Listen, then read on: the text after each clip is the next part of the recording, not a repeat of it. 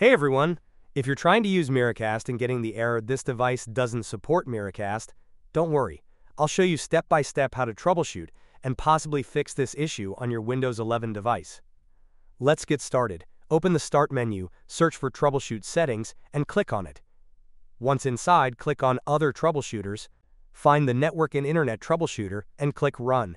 This will scan your network settings and automatically fix any detected issues. Open Start again and search for View Network Connections.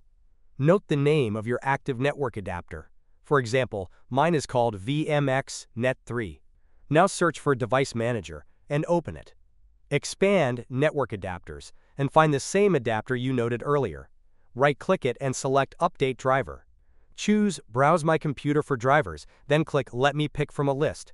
Select the most applicable driver for your system, usually the top one, and click Next. Let the driver install, then click Close.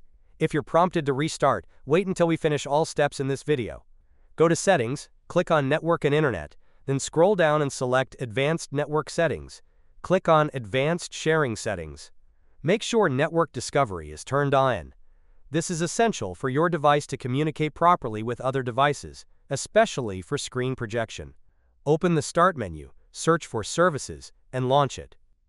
Click on any service in the list, then press the D key to jump to services starting with D. Scroll down and find DNS Client. Double-click it. Make sure Startup Type is set to Automatic Service Status is set to Running. If it's not running, click Start to launch it.